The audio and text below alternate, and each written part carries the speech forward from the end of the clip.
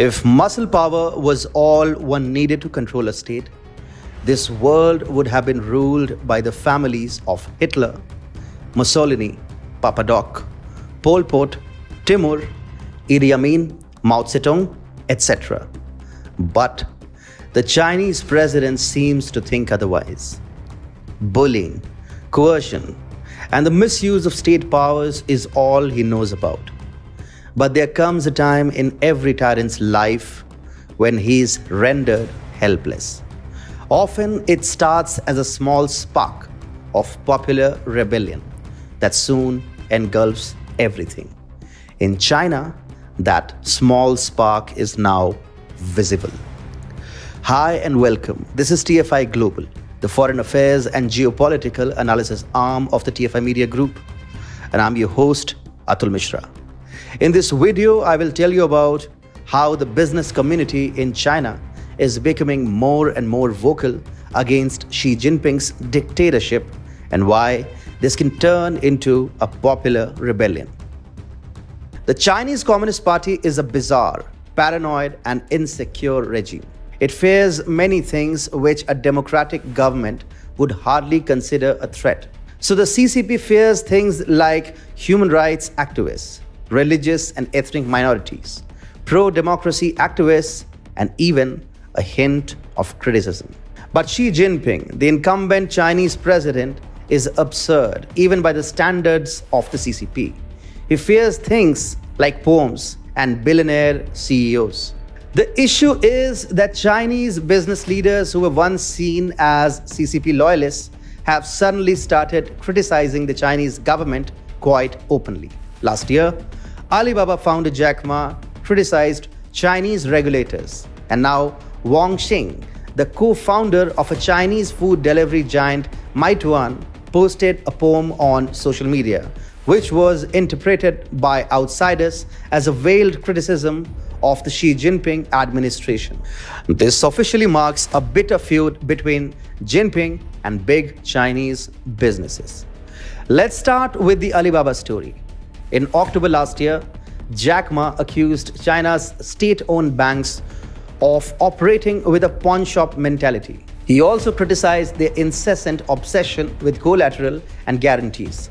The billionaire also called China's financial regulation outdated and badly suited for upcoming fintech solution companies like his own new venture, Ant Group. The next thing we know, Ant Group company's record stock listing worth $37 billion got stalled. The Jinping-Ma showdown escalated quickly. China's State Administration for Market Regulation also launched an anti-monopoly probe against Alibaba. To top it all, Jack Ma went missing briefly after the apparent battle between the Jinping administration and China's most popular billionaire. However, there is a twist in the tale. The Alibaba founder didn't give up.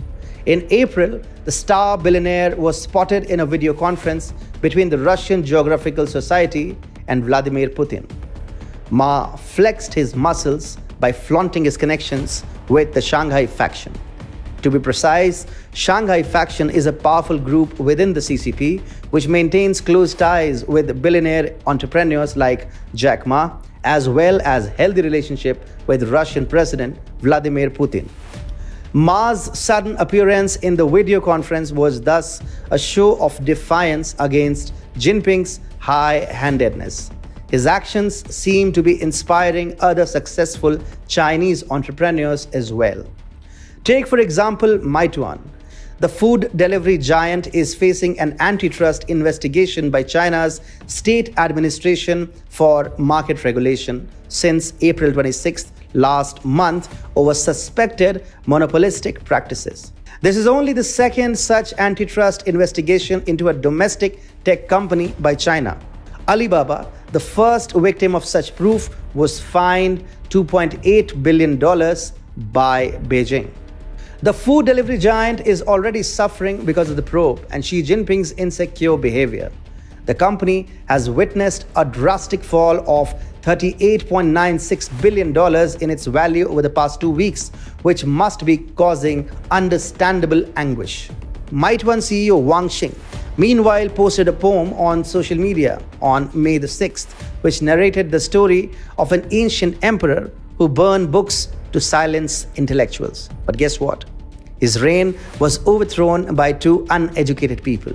Can you guess who took this social media post personally? Well, let us give a clue. It could have been an expressionless guy sitting in Zhongnanhai, Beijing. Xing soon realized that narrating a poetic coup story on Chinese social media was probably not a good idea, so he deleted the post on May 9th.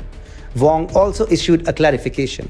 As per CNBC, he said, "This poem reminds me that the most dangerous rivals are usually not those you expect."